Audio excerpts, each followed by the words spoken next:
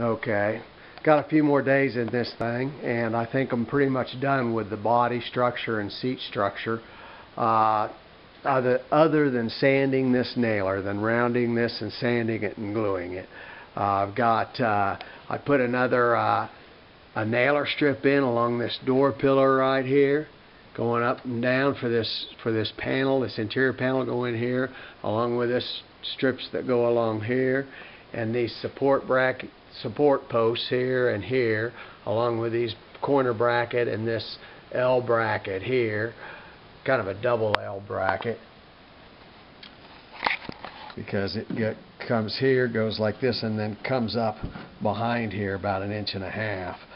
So it screws in this way and from the back side in here, and I got this little corner bracket that goes in here, here, and down into this filler board right here.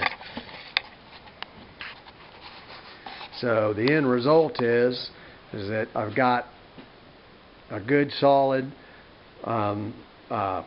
platform for nailing my seat material to, and the body is strong. It's very solid.